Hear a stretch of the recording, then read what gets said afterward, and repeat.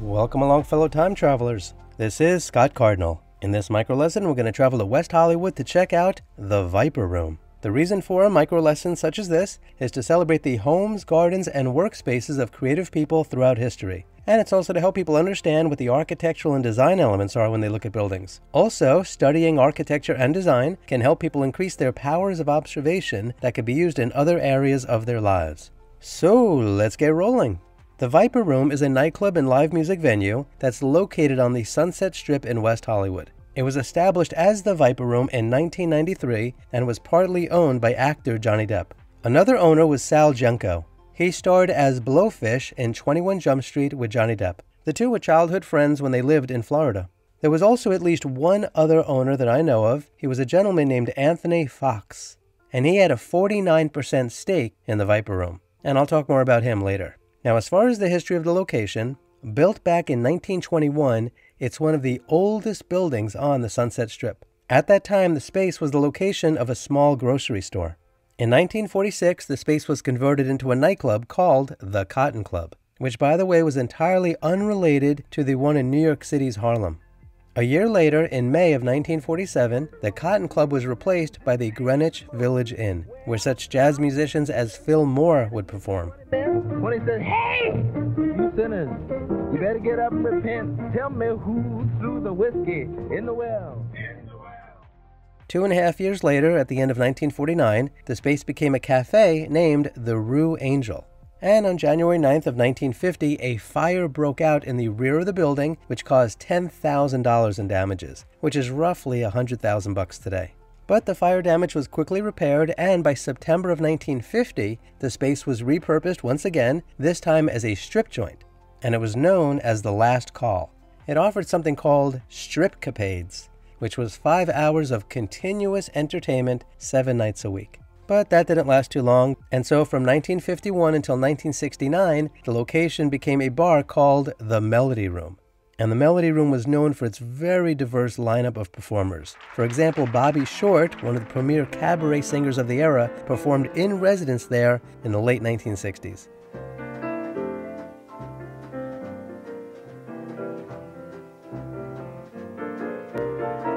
My story is much too sad to be told, for practically everything leaves me totally cold.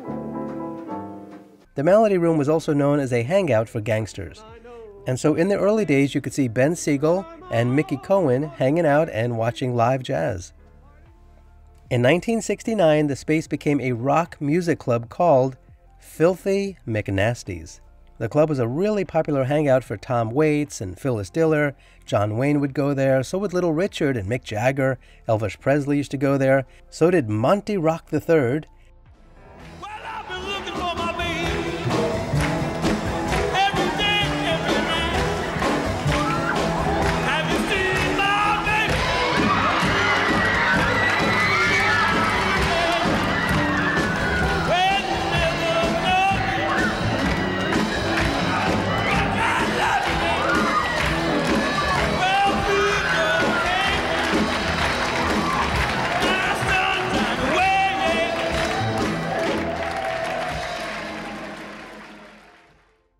And even Evel Knievel.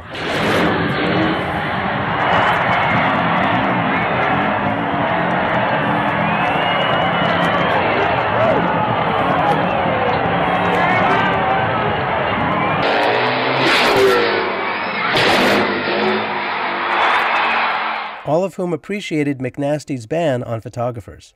And in 1974, the cover photo for Sweet's album, Desolation Boulevard, was taken on the Sunset Strip, and it showed Filthy McNasty's in the background. In the 1980s, the space became a club called The Central. Ricky Lee Jones and John Belushi used to hang out there. And the club featured Chuck E. Weiss and the Goddamn Liars every Monday night for 11 years. Main Street, walk down. It's on Main Street, walk down.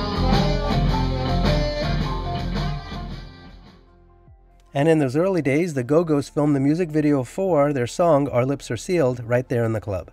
In the 1983 film Valley Girl, the building was used for scenes featuring the new wave band, the Plimsolls. And in Oliver Stone's 1991 film, The Doors, the building was used as a filming location for scenes that depicted the London Fog. That was a nightclub in West Hollywood where the Doors had their first regular gigs in early 1966. When it was announced that the Central was going to be shutting down, musician Chuck E. Weiss suggested to Johnny Depp that he should open up a club there. In fact, it was Mr. Weiss who came up with the name, the Viper Room. It's also been said that Tom Waits played a role in encouraging Johnny Depp to open the club. The idea of the club was to have a music venue where celebrities like Johnny Depp could hang out and not have to worry about being bothered by paparazzi. And that's when a gentleman named Anthony Fox got involved. And I assume he's the one who put up all the money because he owned 49% of the Viper Room. Johnny Depp and his friend Saljenko, and quite possibly others that we don't know about, divided up the remaining 51%. Anthony Fox was a British citizen and he held a UK passport. He came from a very wealthy British family with links to royalty. But legend has it that he was involved with a lot of seedy and shady people. The grand opening of the Viper Room was on August 14th of 1993, with Tom Petty and the Heartbreakers performing. The Viper Room then went on to host rock and metal and punk rock bands. Sadly, on the night before Halloween of 1993, actor River Phoenix overdosed on drugs inside the club. He was brought outside where he collapsed and was having seizures. He was quickly brought to the hospital where he was pronounced dead from heart failure, brought on by an overdose of cocaine and heroin. He was only 23 years old. Johnny Depp was very upset about this, as was the entire Hollywood community and fans of River Phoenix all around the world. Fans brought flowers and candles and other items and they placed them in front of the Viper Room. And fans covered the club doors with graffiti.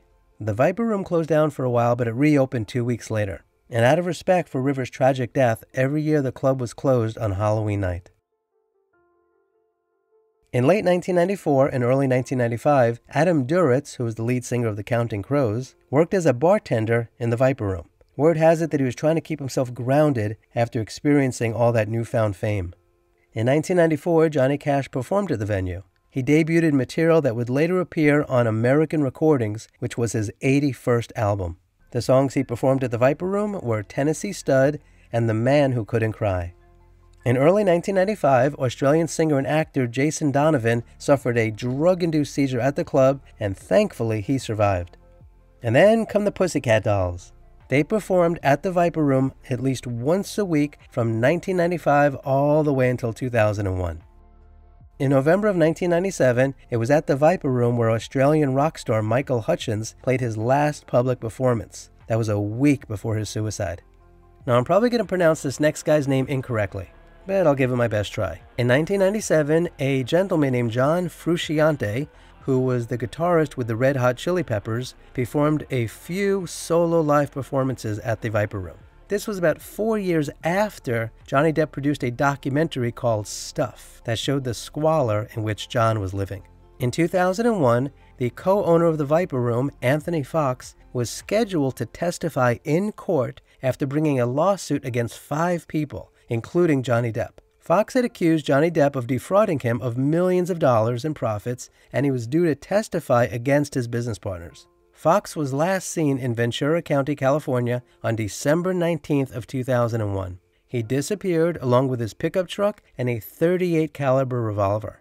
A few weeks later, on January 6th of 2002, his truck was found abandoned in Santa Clara, California. He left behind several thousands of dollars in a bank account that remained untouched. He also left a teenage daughter named Constance. Rumors abounded that Johnny Depp had a hand in the disappearance, and some even speculated that Fox had been murdered and buried in the basement of the Viper Room. But as mentioned previously, Mr. Fox supposedly interacted with some pretty rough characters. And there was also some evidence that he may have disappeared and went to live off-grid. As of the date of this recording, there are no news reports about what happened to Anthony Fox. In 2003, a scene from Charlie's Angels was filmed at the club. In 2004, as part of the settlement of a lawsuit involving the disappearance of Anthony Fox, Johnny Depp relinquished his partial ownership of the Viper Room, and he gave it to Mr. Fox's daughter, Constance, and she turned around and resold it. Since then, the club has changed multiple times, and it's currently owned by Viper Room Holdings. As of the date of this recording, there are plans to tear down the building where the Viper Room is and put up a new structure. The original plan was to build a new mixed-use development, including housing and retail and dining, a music venue, and a luxury hotel. The 15-story structure was to feature what had been described as being a plant-adorned vertical tower with a crescent-shaped tower that join at the top and the bottom. It would have contained 115 hotel rooms, 31 market-rate residential units, and 10 affordable housing units. At the street level, there were plans to build a 2-story podium with cafes, public spaces, and retail spaces. And there were also plans to re-envision the Viper Room, including adding a recording studio and updating the live music experience. The condo and hotel would have been separated by a 100-foot wide gap, which would have helped it avoid a conventional large, flat building facade. And there were plans for a rooftop garden and terrace for an outdoor dining and social space for the neighborhood. But over the course of time, those plans were scrapped for newer ones. But the mixed use remains the same. So, as of the time of this recording, the plan is to build West Hollywood's first 5-star boutique hotel, along with affordable and market-rate homes, conference and event spaces, and a reimagined Viper Room. Highlights of that will include a distinctly gray-colored walkway, which plays upon the venue's original distinctive color scheme that showcases the venue's Sunset Boulevard street-level entrance. There will also be modern soundproofing to keep the music inside and not out into the neighborhood. And memorabilia from the original Viper Room will be featured throughout the venue. There's also going to be a larger stage, superior acoustics, and stellar sound equipment in order to create a better music experience for performers and concert goers. And there will be a cutting-edge recording studio. And so this concludes this micro lesson about the Viper Room in West Hollywood. If you have any thoughts about this subject matter, please put those in the comments below and share what's on your mind. If you enjoy this video, please share it, give it a thumbs up, and subscribe to my channel. Until next time, I wish you safe travels on all your journeys.